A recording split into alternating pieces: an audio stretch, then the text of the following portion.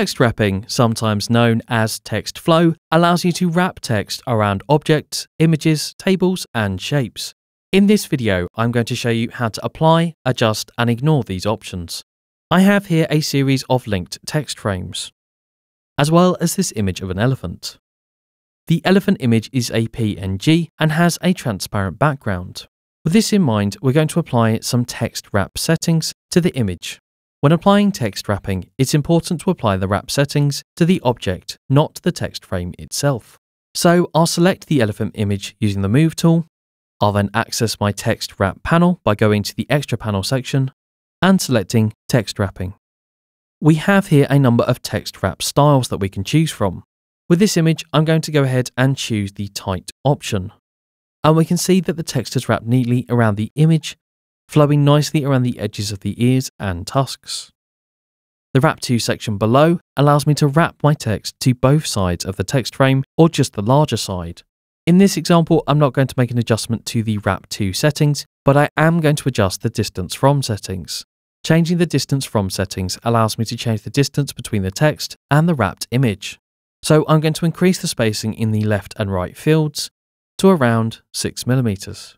In doing so, we can see that my text has automatically repositioned itself to accommodate for the increased space. Clicking the lock icon here allows me to adjust the spacing evenly around the object. The elephant image is a good example of applying text wrap options to a PNG image that has a transparent background. If we scroll to the page below, we can see here that we have some text and a JPEG image, which has an opaque or solid background.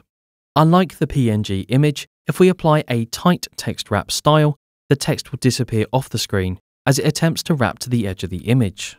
Instead of applying a text wrap style from the text wrap panel, I'm going to use the Edit Wrap Outline function.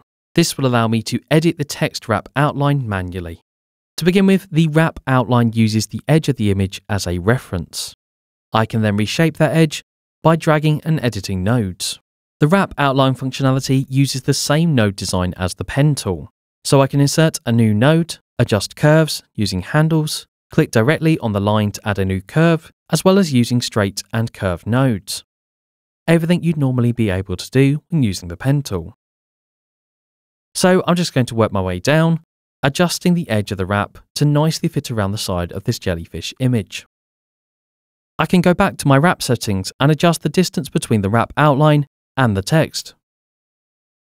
If I turn off my preview mode and go to my Layers panel, we can see that two text frames have also been affected by the text wrap. In this case, I want the text frames to ignore the wrap outline. So I'll select the text frames by using Shift on the command controller, and I'll go to my text panel, expand the text frame options, and choose Ignore Text Wraps. These two text frames will now appear and ignore the wrap outline or any other wrap settings they encounter. Lastly, I'm going to scroll down one more page, and we can see here that I have a black rectangle and a white text frame, which is sitting in the middle of a 3-column text frame. I'm going to go ahead and select the frame itself, open my text wrap settings once more, and I'm going to apply a text wrap style to this text frame. I'm going to select the square wrap style. And in doing so, this will create a box running around the edge of my text frame, causing the 3-column text frame to flow around the original text frame. I can once again increase the spacing between my selected text frame and the 3-column text frame behind. And that's how to apply, adjust, and ignore text wrapping in Affinity Publisher. Thank you for watching.